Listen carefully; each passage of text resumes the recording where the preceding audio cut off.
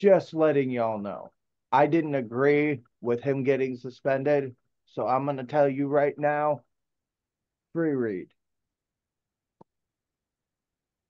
Before we get into our show is brought to you by the wonderful folks at Hockey Locker, 2002 West Howard Avenue, Milwaukee, Wisconsin. You can call them at 414-800-7989 or visit their website at hockeylockermilwaukee.com. I am Daniel Goodwell. Over there is John Lewandowski.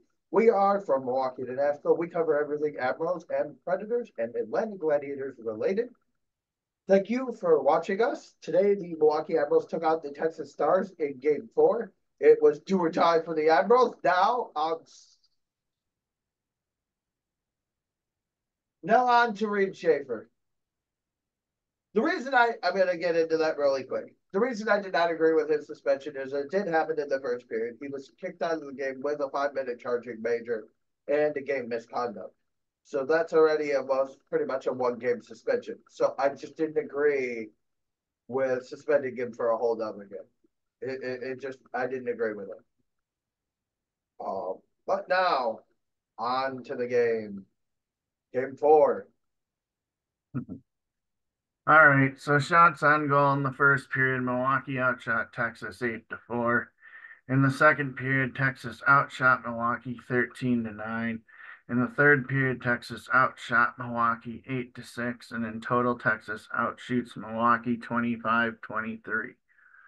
On the power play, Texas goes 0 for 4 with 6 minutes, 3 infractions, and Milwaukee goes 1 for 2 at 10 minutes, 5 infractions.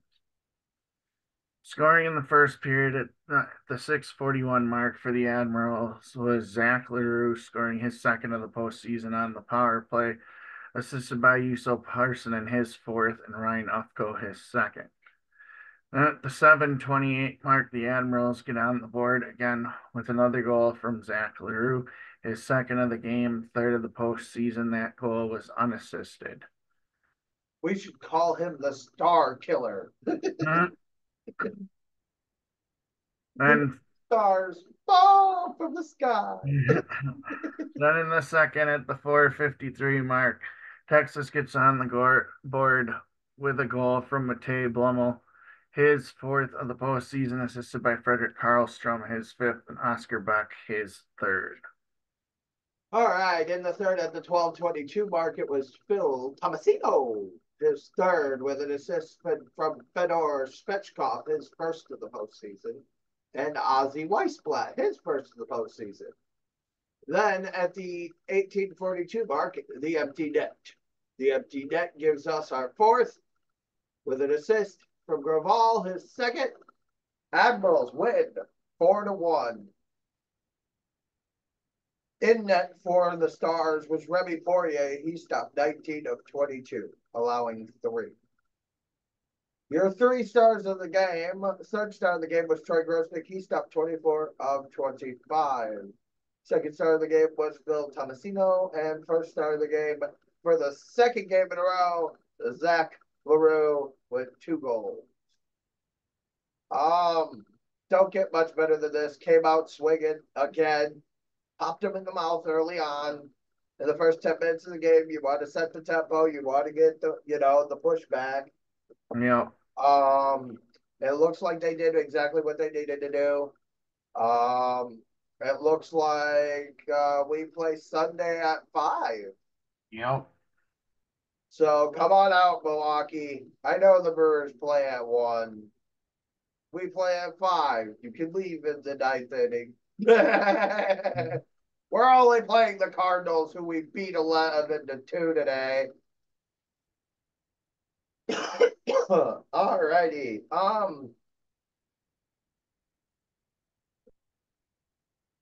With that being said, do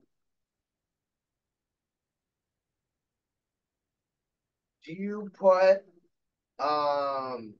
Schaefer back in and pull Campbell back out, or would you let Campbell go another game? I just didn't see enough from Campbell to where Schaefer is a physical, you know. Yeah, I'd probably put Schaefer back in. I think Campbell was a -1, which I mean isn't bad, but yeah, he didn't They got really stand him out to me today. on that goal. Yeah, So, because I think that was him, uh, O'Reilly, and Kemmel. So I'm not too upset about it. Troy's played phenomenal. We as Admiral fans have definitely gotten Poirier's head. yeah, That is one thing I will say is our fan base has definitely gotten Poirier's head. He was getting a little angry with us over in our area. So um, I, I'll be honest with you, I didn't see this going five. Now that it is, I can see us winning five, yeah, but it is what it is. Whatever happens on Sunday is the result. At the end of the day, you pushed it to an elimination game for both teams. yep, We'll see how Texas plays with their back against the wall. And the Admirals seem to be, and I'm just saying, seem to be the more aggressive team right yeah, on the puck, on the body. They're hitting anybody and everybody that moves. I'm even seeing Kemmel hit people. It's just there's a difference in the way that they're playing from game one and game two to game three, game four. yeah, Had they played like this in game one and in game two, they'd be home already. But I think that time off, the week and a half, I think it was like a week and 5 days or so, before we played again from our yeah, last game. There was like 4 days off before the new the play-in series even started.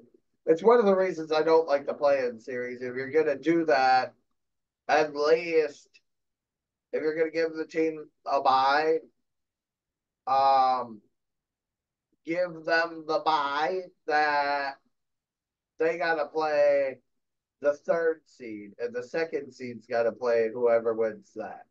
That way you can start that series and they get the bye. I understand how that you would want the time off, but I don't want rust. There's a difference between rest and rust. I think it for us it got to rust.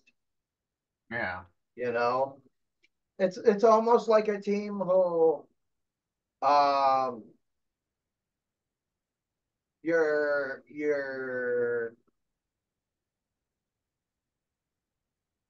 in the NFL. Like, the team that gets the first round bye, yep, that team sometimes gets their butt kicked the next week. It's rest and rust. That's 2 weeks off. Non-combative. So yep. um other question is, do you ride with Troy again or do you give Yarrow a shot? I don't know. I go with Troy. Just ride the hot hand. Ride the hot hand. That's what I'd say. Yarrow looked a little rattled, but Yarrow looked. The one thing about Yarrow, and I'm going to say this, consummate professional. He's just as happy to see Troy win as it is for him to win. Right. The guys were amped up even after the game when they were, skating around. They were hyping us up even more after the game. They were skating up and down the boards, up. So I just think that they have a lot more to give, and it's almost like they kept a little in reserve in that third. Yeah. You could tell that they had more in the tank. They just didn't want to use it. Yep. They know that they had once Tomasino scored, they knew they had that game in the bag. and all they had to do was get the EN. Yeah. And that was an important goal. That was a big moment goal. And if I'm Nashville, I'm looking at it going, I hope those words of motivation. Sometimes when you get cut down badly by the brass at the top end, they don't light a fire under your butt to prove them wrong. Yeah. And guess what? Nothing will make them happier to be wrong.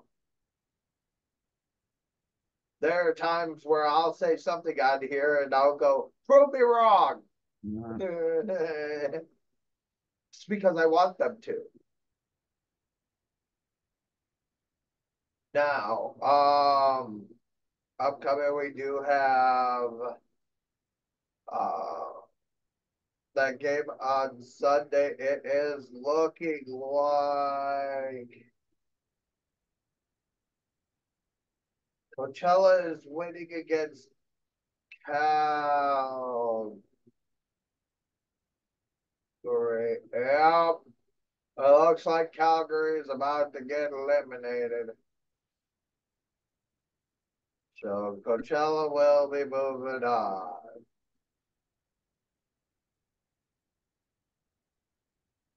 Um,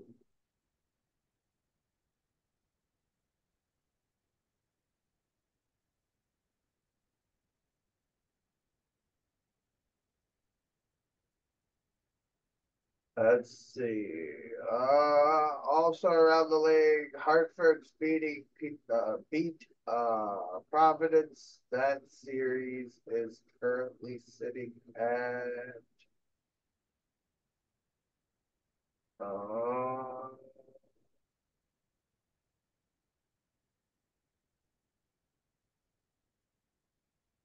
this was game four, game three, or game four, game four. Okay, yeah. Hartford moves on. I believe Cleveland moved on tonight. Yep, Cleveland eliminated Bellevue.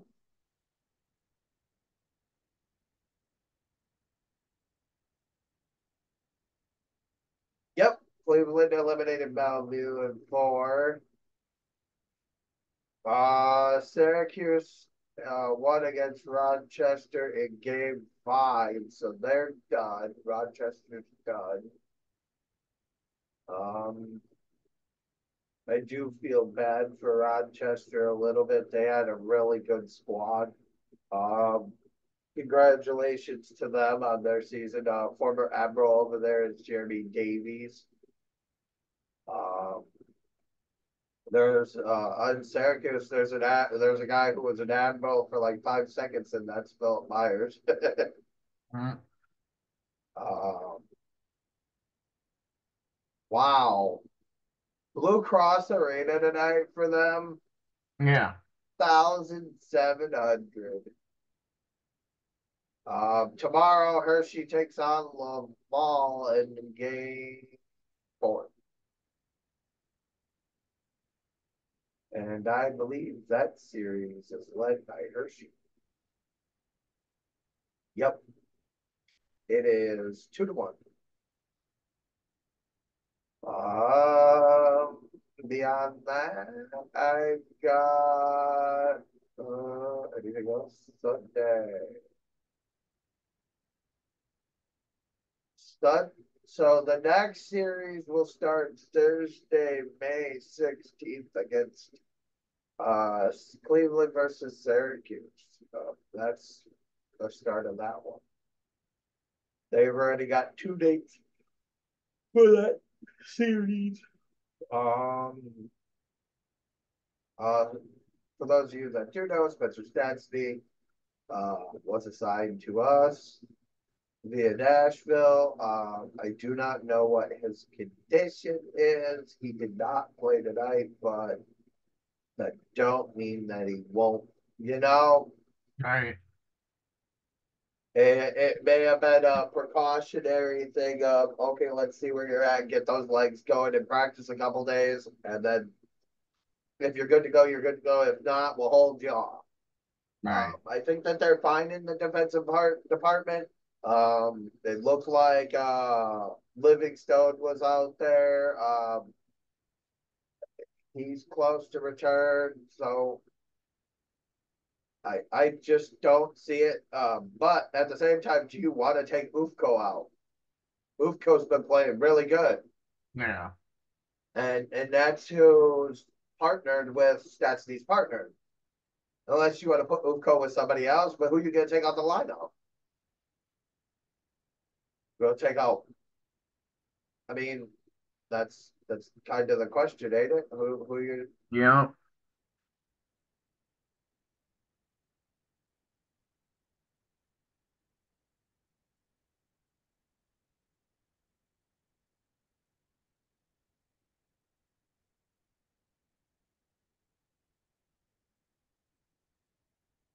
Let's see. Um,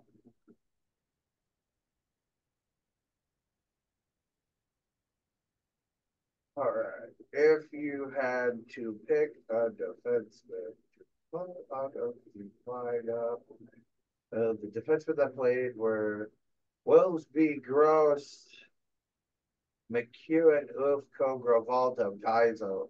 I wouldn't change it. Right. It's tough, but I wouldn't change it as much as I would want Stastny to play. Um, if anything, maybe Gross, but that's only if you want him for the power play, Right. which that's that other part where Stastny's really dangerous. Um, so we'll see where we're at. Thank you all for watching. This has been from Milwaukee to Nashville. We are exhausted. We are going to go rest because we get to do this again on Sunday. See you all. Thank you for watching. Please don't forget, check out our sponsor and support the Admirals and Predators and us by giving us a like or subscribe on Facebook or YouTube.